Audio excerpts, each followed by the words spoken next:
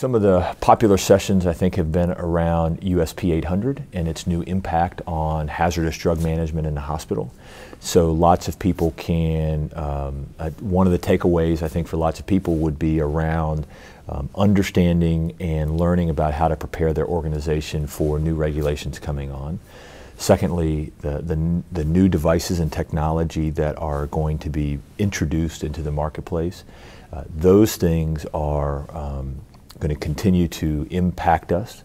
They're going to make our care safer. They're going to create opportunities for pharmacists and pharmacy technicians to do new things.